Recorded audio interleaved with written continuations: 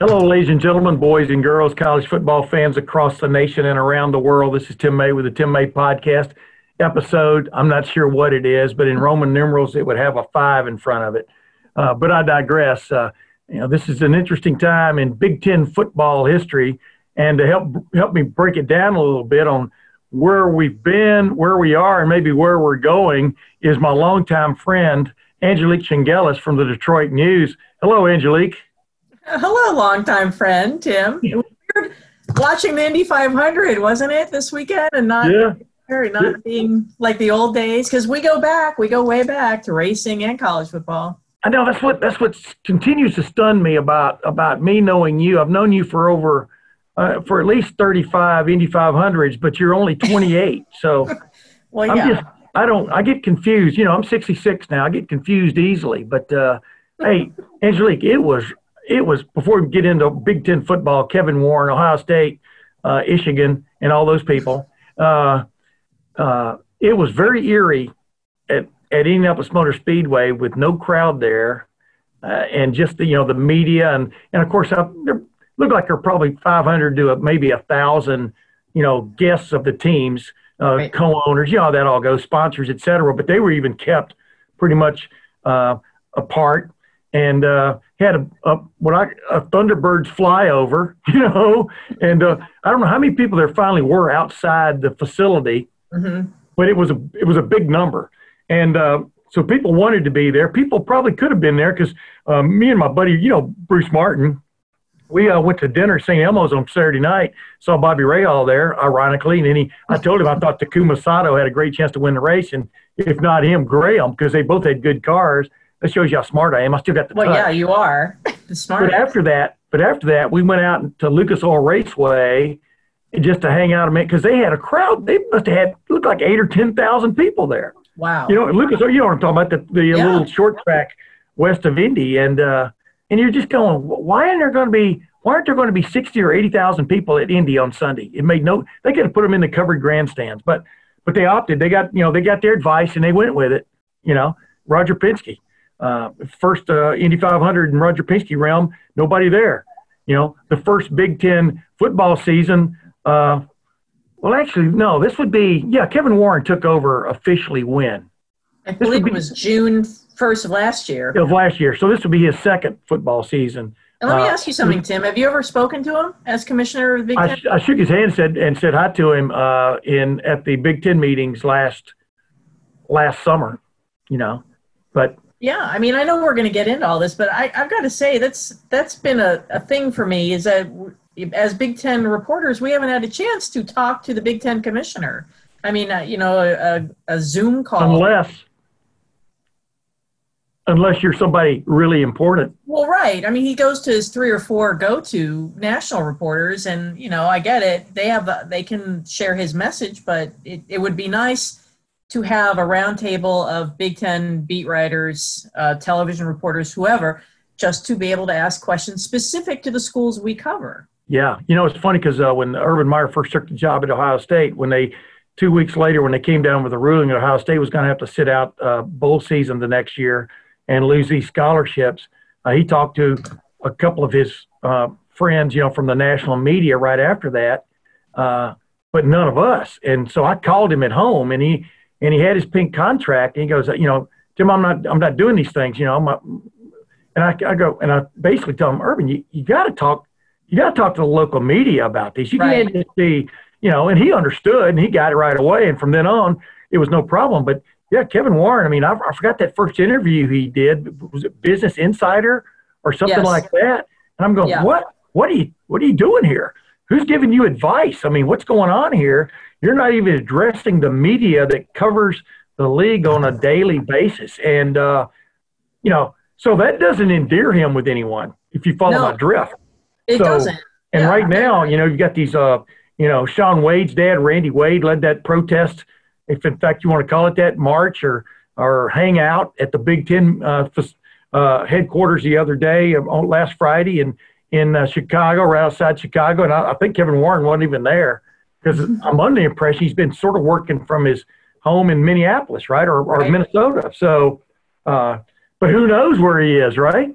I mean, like Roger Federer standing right behind you, you know, and tennis fans think he's in training. So, but I digress. I mean, people who are just can't see this on video, she has a big cutout of Roger Federer looking over her left, my right shoulder. But I digress. Angelique, so what do we make of this? Before we talk about Kevin Warren in detail, how upset are football fans, football coaches, football players at Michigan that the season has been, quotes, postponed, end quotes, to a winter spring?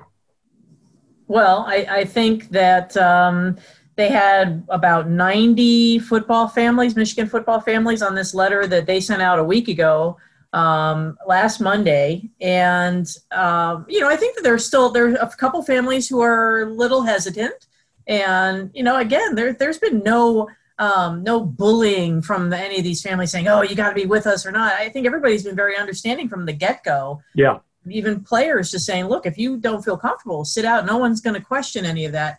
But yes, to your point, I mean, I've talked to quite a few players, Tim, and the ones I've talked to are upset that they're not playing. And I know one of the players' fathers I've talked to quite a bit is a guy I covered the first year I covered the team in 1992, Chris Hutchinson. He was an All-American. I know it was way back.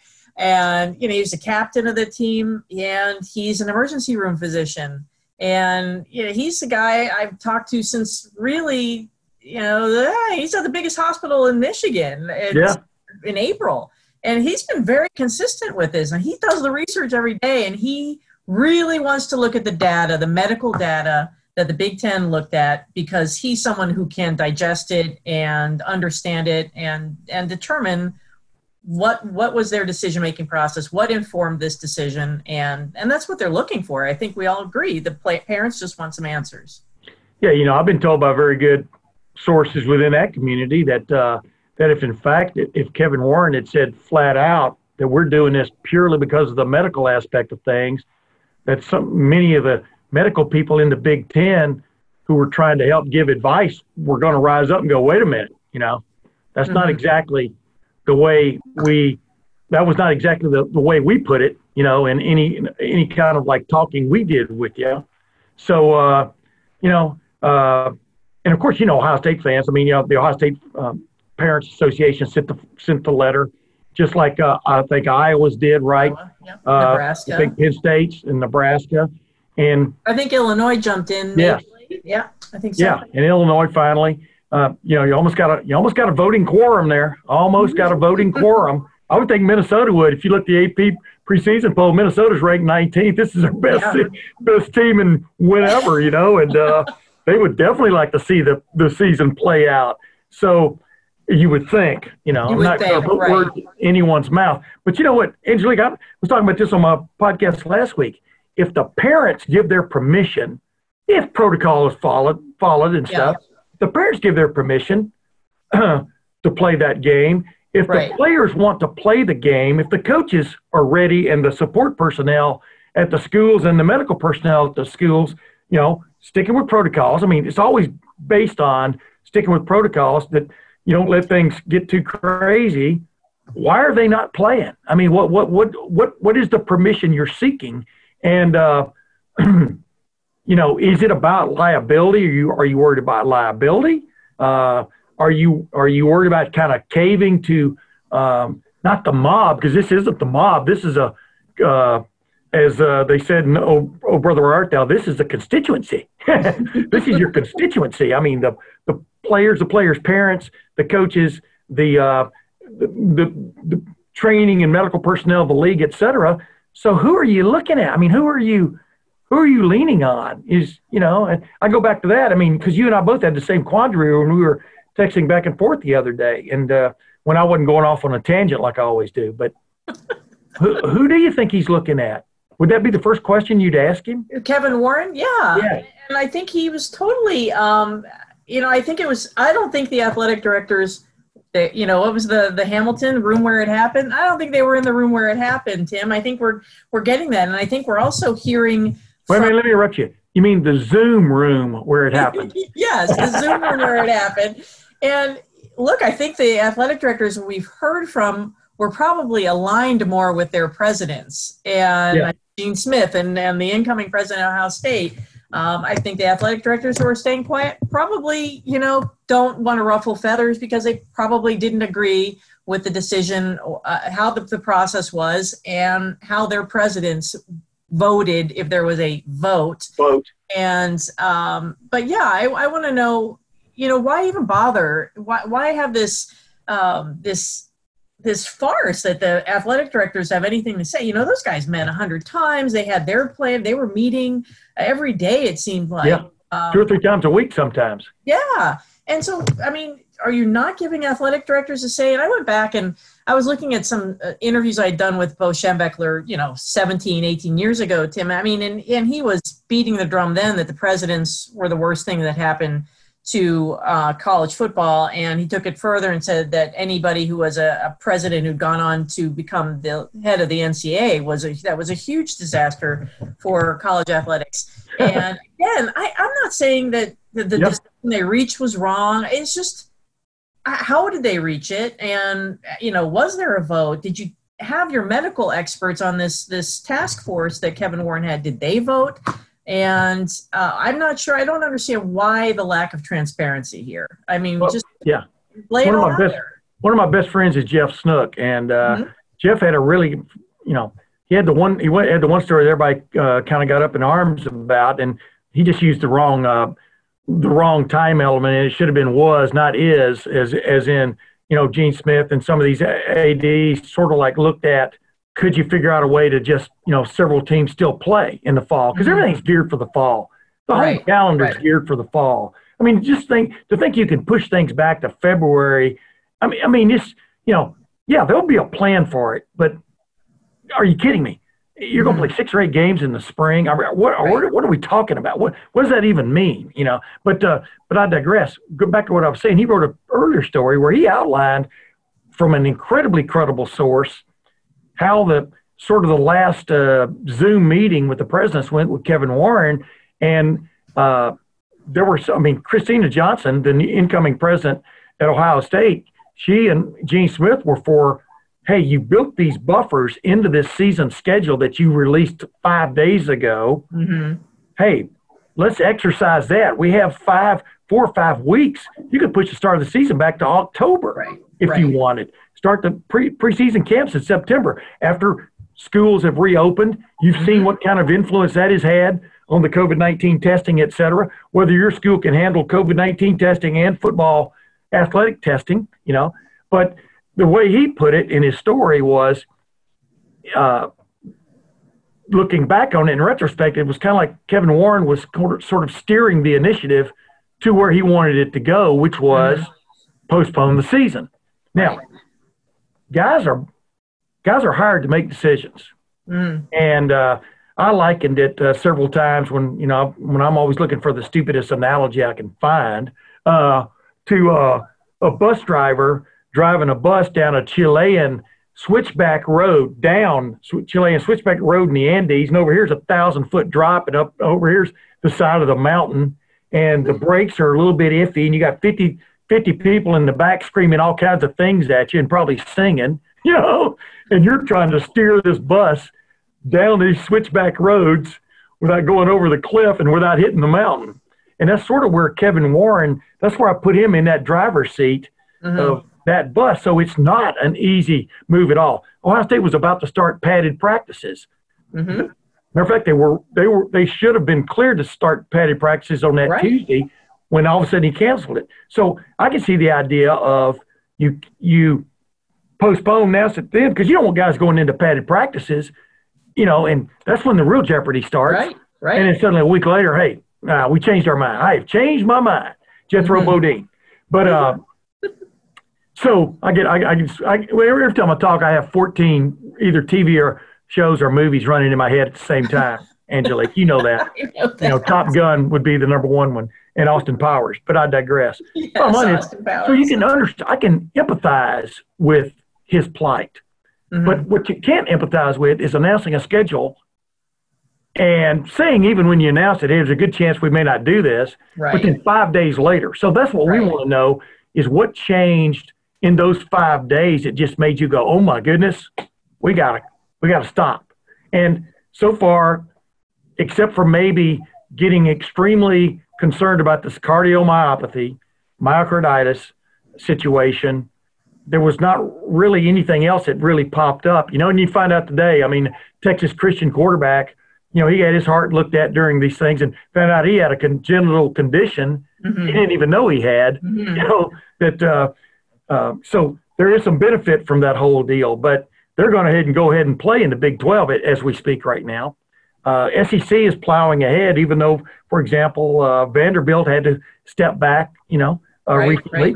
Right. ACC, last we heard, they're still playing, even though UNC is doing, campus online or whatever they're calling it. I'm sure they're figuring out some way to have online campus but still charge you for being there.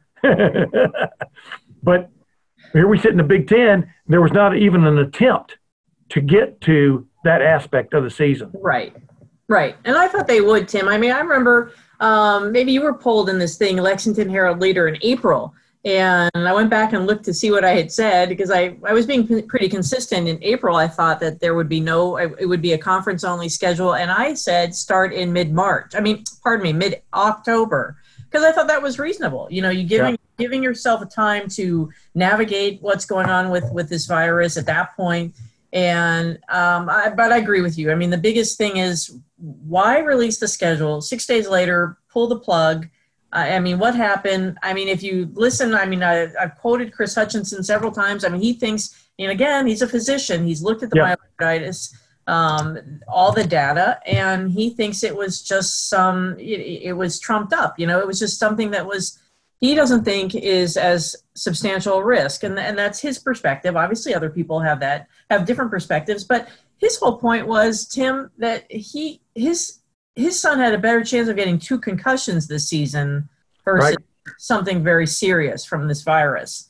And I mean, I have a friend who recently was diagnosed and had a couple tough days, and now he's through it, thankfully. So obviously different people are having issues with it in different ways, and you have to be cautious. But I thought that the protocols at Michigan, I'm sure, are similar to what Ohio State was doing. Yep. They were really, I mean, every time I talk to a player doing an interview in the evening, I'm like, so are you going out? And they kind of like laughed at me, like, yeah, we go once a week to Bush's grocery store. That's pretty much all they were doing. They were being vigilant.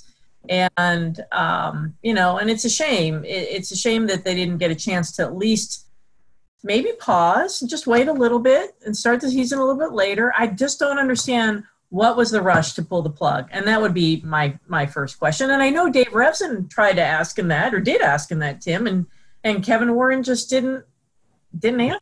Yeah. I'm not sure pull the plug is the right term. I know. It's more like put on an extra extension cord. Yeah, right. You want to see I've run lights out to my fence like 80 yards in front of my house. I run low extension cords out there every Christmas, and the last thing I want to do is take the lights down every year because I've got No kidding. Because running an extension is a pain in the butt, and that's what we're looking at right now. It's like, what are we talking? It's like spring, but let's get back to one other thing.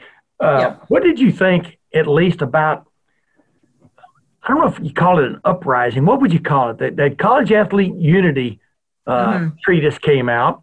And then Ohio State, the athletes at Ohio State put out their own treatise. But basically, it was kind of like saying, we're not so sure about this thing, but this is where we stand. We've been extremely happy and confident with the program that Ohio State has laid out for us, not just football, but other sports. And, and it's kind of like not so much being elite, but they just feel like they have done what they were supposed to do and deserved a chance to play.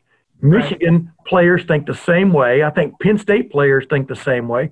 We know Iowa. We know what Nebraska, Nebraska, right. I think Nebraska got threatened with getting thrown out of the league, but, our Western Outpost would now move back to Iowa City. But that's another podcast for another day.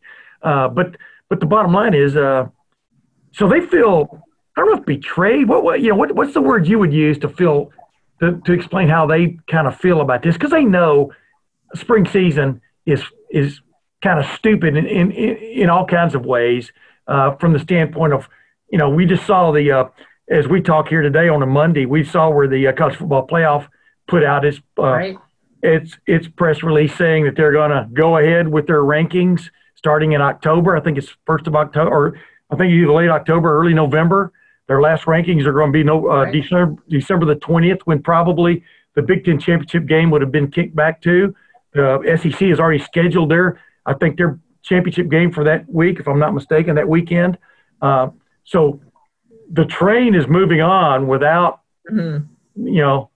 the two cars that are the Big Ten and the Pac-12.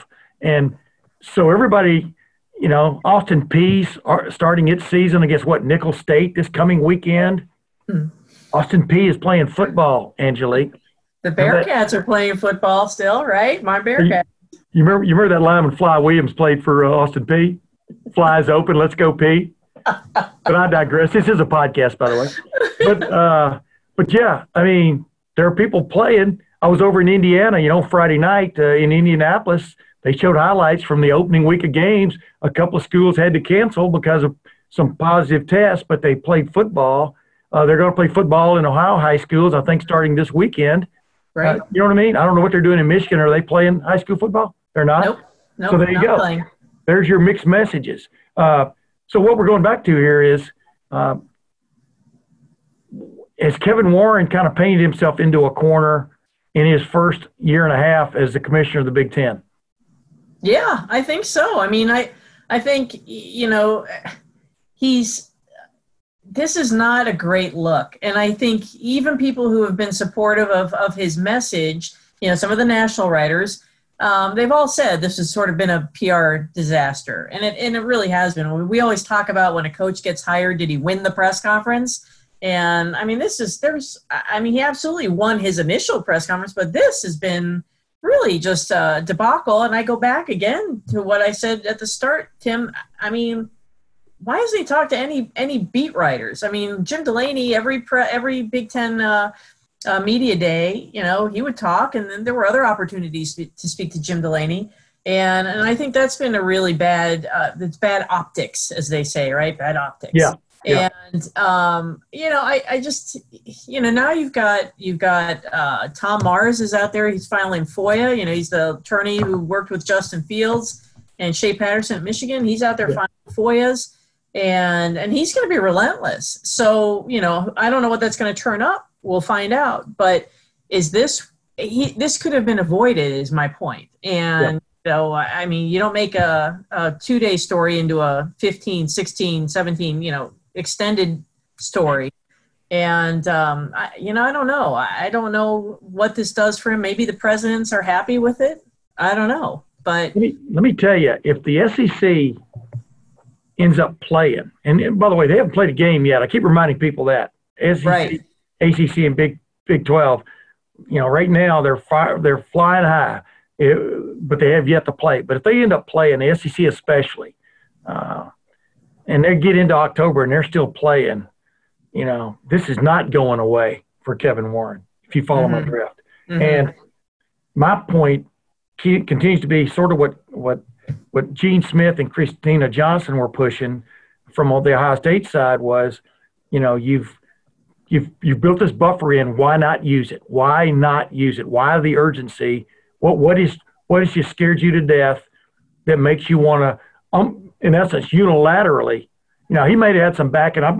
He probably got backing from Rutgers. Who knows? Because they've had their problems over right with the COVID-19 thing. But you don't. But do you let Rutgers or do you let any other school, Maryland? And I'm not saying that happened, but do you let them decide whether everybody else gets to play or not? Based on 14 members.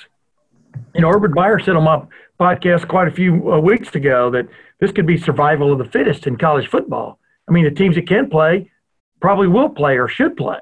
And the teams that can't, maybe sit it out, just like you're seeing in high school right now in Ohio. That's what they're doing. But, to make everybody sit out, because of just some pop-up situations you heard or maybe just getting – I'm not going to say half the story because I don't think Kevin Warren is stupid by any stretch, But sometimes you are who you listen to. And that's what bothers you about this. But what I'm getting to here is we have Penn State parents, you have Ohio State parents, you have Michigan parents, Iowa parents, Nebraska parents. Those 5 schools decided, which, by the way, the scuttlebutt was that there was some talking between these schools about possibly still trying to play in the fall, some type of like schedule. And of course that got quashed by Kevin Warren when he, basically, I'm under the impression he had a conversation with Gene Smith about it when he saw like Ryan Day's reaction to the initial cancellation, or postponement announcement. Ryan Day said they were, would look into a lot of things, maybe a chance to still play. He didn't mean they were going to run off and join the big Right. I mean, people went nuts with that. That's not going to, but, you've really rankled a hell of a voting block, in my opinion, but it's not just a hell of a voting block, but it's sort of the Muscle Beach aspect of the voting block, but they've gone along with it, Mm-hmm. How long will people go along, to get along, because, if Ohio State and Penn State and Michigan flex their muscle, and I'm not saying the Michigan president was that way, because I'm not sure how that goes with the president there, but if they had flexed their muscle big time, would we be looking at covering fall camps right now? What do you think? Well, I mean, Michigan's president, Mark Schlissel, is an immunologist, and Michigan State also has, I think it's probably fair to say that they were probably all for not playing. It's my hunch. Again, no one's to them. Yeah. Again, you haven't been told, right? That's the No, I mean, and I keep bringing up Chris Hutchinson, but I thought he made a good point too. I mean, he's got a son who's a junior. This was a big year for him in terms of his NFL future, and he's just like, look, no one's guaranteeing there's a fall season 2021. He goes, no one knows where COVID's going to be then. All the research he's read, Tim, is that there will be a vaccine at the start of the year, but it's not going to be available for the masses, not for football players, not for you and me. I mean, for people who really need it, it will be there. Yeah. And so he's like, what am I going to tell my kid? If there's no spring, if that doesn't come off, are you waiting around for a fall? And he's like, look, as much as I love Michigan and I love my kid being at Michigan, I'm going to transfer if that's what it takes so he can play. And so I think that they have to hear the noise, right? The Big Ten offense has to hear and I know that they're not going to say, okay, let's let the parents make the decisions here. But I just get the sense that they didn't weigh all the considerations here, but we don't know. I mean, maybe they did, Tim. Again, it's just, why not be a little more open about this and answer some of these questions? And I just find it very frustrating that he picked up the phone, that Kevin Warren picked up the phone and called a couple reporters who got his message out and probably were satisfied with that. And, I've got questions. You've got questions. I mean, they're specific to the programs we cover and to the league as a whole that should be answered. And I, for anybody who says the parents are entitled and Sean Wayne, yeah, they are entitled. Maybe you might consider them entitled parents, but they're entitled to some answers too, because this is their son. I mean, a lot of these guys are going on to the NFL. This is what college is. It's for education and getting you prepared for your future. Well, some of them, the future is professional football. So, I think they need some answers. We need some answers, and I just really want to know what really went into this, because I'm tired of, was there a vote? No, it was a consensus. What was it? Just tell us. It's not that, I don't think it's that harmful for them if they told us. Give me before we go, give me an insight on, we haven't even seen, maybe Kevin Warren, like you were talking about, there's possibility of him having a Zoom call or something with players, coaches, officials, whatever, today or tomorrow. Maybe he's going to lay out what the plans are for the fall and the spring, but give me a sense of the appetite for a spring season. At Michigan, Ohio State, same idea. There might be 6 or 8 games. What would be accomplished? Who would play? Who would sit out? I mean, if the NFL draft doesn't move, Justin Fields and Shaun Wade, for example, maybe a couple of those really great linemen at Ohio State this year, Josh Myers and Wyatt Davis would probably have to make a decision about playing. What would you get out of a season like that, except for calling it just an extended spring football session, which is, Right. Instead of playing each other, playing within the team there, you play 6 or 8 games just to kind of keep playing football. But that's pretty much, it'd be a glorified spring training, right? Or yeah, it spring would practice. be. It'd be great for the younger players. Again, it's those upperclassmen. Yeah. Michigan's already had 2 players bolt, Ambry Thomas and Jalen Mayfield. I mean, right tackle and the cornerback. And I think that's why, I think you're going to see these guys. I would imagine Ryan Day, from what I've heard, is that he's pushing for a January start, get this going. And, that way maybe you do hang on to some of these guys. You get the season done before the combine. I think I wrote about this last week, Tim, that I thought it was a really clever idea. Talked to a few more parents, and they said, Harbaugh was ready with plan B. So if they were going to stop, he was ready, and he's got this combine set up. And these guys, just to keep them interested, 4 days a week, they've got a schedule, and they're working on combine-specific drills. And then October 24th, the day Michigan was supposed to play Ohio State in the revised schedule, they're doing something at Michigan Stadium. And again, it'll probably depend on what the governor's what's going on in the state at that point. But his intention is to have NFL scouts there, timing, doing a combine, an NFL combine. Cool. And so the guys who are on the fence about would they play, they'll have their measurables in. NFL scouts would talk to them, and then they can play football and get some film. So maybe it's not a real season, but nothing's real this year, it seems like. So I think that's an option.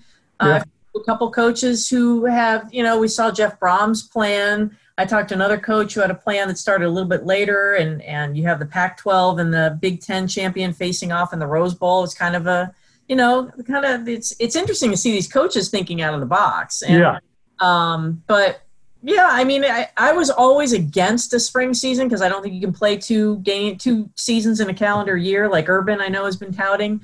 But I asked a couple players, and they said they feel like they could handle it physically if it's not 2 12-game seasons. Yeah, as long as things are altered a little bit, from a training standpoint. Like I said, to me, it would be just an extended spring practice is what I would look at it as, because you're not playing you might be playing for a Big Ten championship and a chance to go to the other Rose Bowl or what would they have to call it there? The climbing Rose Bowl or the COVID Bowl. Yeah, the COVID Rose Bowl. Yeah, the COVID Bowl. That reminds me remember they used to play the toilet bowl in Flushing, New York, but I digress. That's a great joke from a long time ago, right? But yeah, they called it the COVID Bowl, and maybe why not play it in Beijing? What the heck? But I digress also again. But yeah, you're right. I'm just you got to have something to play for to play. The way I look at it, to really, because spring games, for example, most of the time, at least Ohio State, the stars the coming back veterans play like one series and they're out. They already know what they can do. So how you keep fans interested? The networks probably jump at it because they get a hell of a lot better numbers than the XFL got. You know what I mean? Don't you think athletic directors would jump at it? They need to recoup the money they're going to lose. Yeah. But you know what? People make fun of that, but that's part and parcel to what college sports is anymore. People grow up. That's making money, generating revenue is what it's all about. That's what NIL is about, name, image, and likeness. That's what it's about now. We've moved on from the 70s, and the 80s. In the 90s, in the 2000s, and the 2010s. But I digress. But yeah, I'm just curious about how they would set it up, and whether, like I said, the big time players would still play. Because what are you really playing for? A chance to meet USC, like we said in the COVID-19 Bowl. Whatever floats your boat, I guess. But I don't see that generating as much interest as maybe some people do, but I'm sure they'll drum it up. But it's pretty much, if you're going to push it back to the spring, like your Dr. Hutchinson said, is there going to be a vaccine by then? What's going to change that makes you feel better about these guys playing in January instead of October? Well, I That's the think part. I think that was the other part of people wondering why they pulled the plug so early is the saliva testing news coming out. I think that if there is a way to do more rapid testing with quick results, I think then you can pull off a spring and then obviously a fall season. Again, if we're assuming that the vaccine is not going to be available to everyone and testing is still going to be imperative. So that's the way I think. That's because I've wondered too, like what's going to be different by January. And so it might be that, because I think that is changing rapidly, the testing. But what's interesting there too is in that when they announced the schedule for the fall, with all the buffers built in, they also said they were going to go to a third-party testing situation, right. 2 times a week, which ensures, number one, that you're getting impartial results. So you can't say quarterback A has COVID right. when in fact he has a sprained ankle, which is why you can't play that week, But we've just seen a great example this week of false positives coming out of that testing facility in New Jersey, I think it was, and across the NFL, which gave everybody's heart a twitter. And then they found false positives. So how do you know something's not a false negative? But, we just going on from there. But the way I understood it, the Big Ten talked about that third party, but still hadn't lined it up. So yeah, there are all these hurdles to go through, whether you play October, November, December, January, or February, until that 7-letter word vaccine comes along, and at least then you feel some confidence when you're, but I'm not sure people were going to get necessarily COVID-19 from playing against each other on Saturdays. And so if you're keeping things straight during the week. Right. That's my point too. Yeah. If everybody's on the up and up and they're testing and they're sort of staying in their mini bubbles, then yeah, I agree with you. I guess the thing too that confounds me, Tim, is that it was just all so compressed there at the end, which we mentioned the schedule being released and the schedule, everything being canceled, is there was a pretty large gap of time from mid-March when everything was suspended to now. There you go. I know it's hard when you're on a committee and you've got all these voices, but I just can't get over how poorly organized this all seemed. Well, let's jump in there real quick before we go. Mm-hmm. The athletic directors, like you said, were meeting sometimes daily during the week. I know Gene Smith talked about all the Zoom calls he was on. He ought to have stock in Zoom at this point. But you get the idea the presidents weren't really in the loop. And the presidents, and I'm just guessing here based on what I've been heard, the presidents kind of got in at the last moment. Because let's face it, I had Jim Trussell on my podcast. He's the president of Youngstown State. He was concerned about Youngstown State, not Youngstown State football necessarily, although he's concerned about that too. But they're more worried. They were more concerned about their campuses being able to open. What's going on with that? That's a much bigger,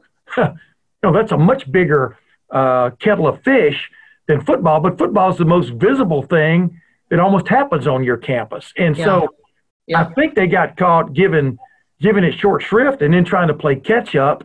And then, like I said, Kevin Warren had his doubts about the season. And so whether there was a consensus, whether there was a vote, I'm doing a quote signs for people who are just listening, who knows? But I think they may, like you just said, the presidents might have been, maybe should have had consultation, but maybe should have been the athletic directors who have been on top of this all along, who made the final call, like Sankey, the commissioner of the SEC.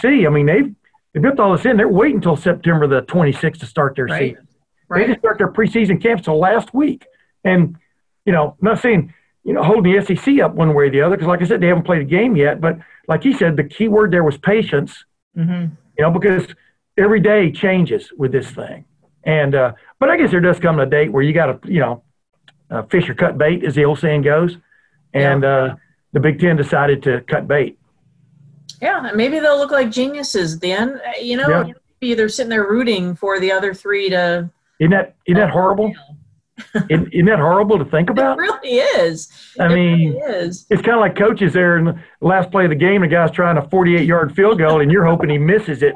Is that sportsmanship? Fail, son, fail. That's not the way you should be taught to go through life, right? But That's where we are. It is where we are. Football builds character. I mean, it's, again, I keep saying I'm not sure it was the wrong decision or right. I don't know. And I guess I'd like to see more. And it was one thing that Lisa McCaffrey, who has two kids playing, Luke at Nebraska quarterback and Dylan McCaffrey at Michigan. And she just said, I think it just would be fair for the players who have a lot of questions to look at it. And she said, maybe they would look at the data that the commissioner and the presidents were consulting and say, you know what, this was the right decision. It would be for not to play. Yeah. So it's not like they're just being outraged and they got to play. They just want to know, they want to have an informed answer and response. And I think that's kind of what we want too. And you know what? That's what the coaches wanted that too. Yes. I think if the coaches had been sat down and go, hey, this is what I see. This is why we're not playing. Right. That didn't even happen with them. I mean, Ohio State didn't know it was playing Illinois in the season opener on September the 3rd until that day the schedule came out.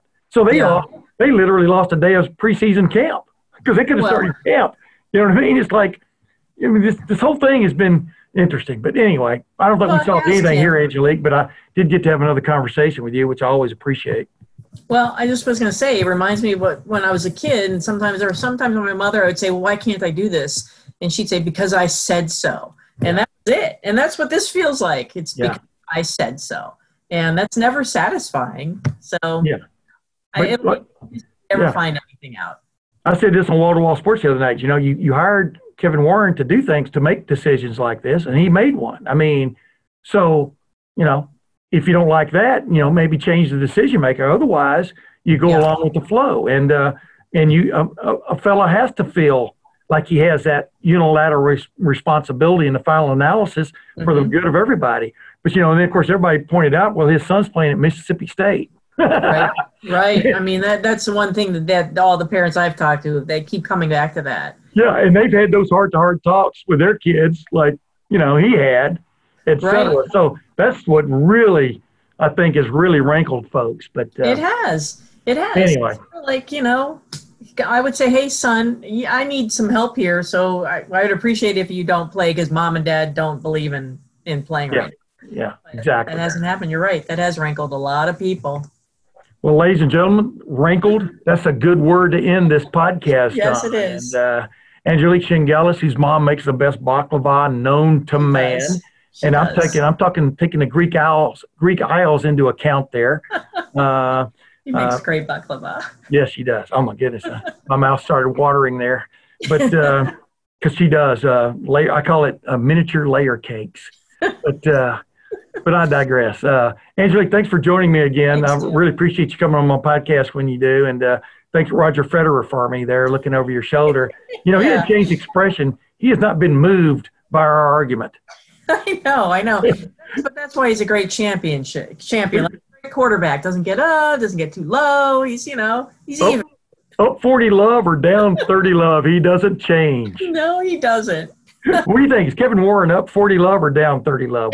Yeah, I think he's down. Down 30 love. Well, we'll see. I don't think he has the advantage right now. We'll see if in the final analysis he's the one serving aces. But ladies and gentlemen, right. But ladies and gentlemen, until the next time, this is Tim May thanking Angelique Chengelis for coming on the Tim May podcast. We'll see you next time.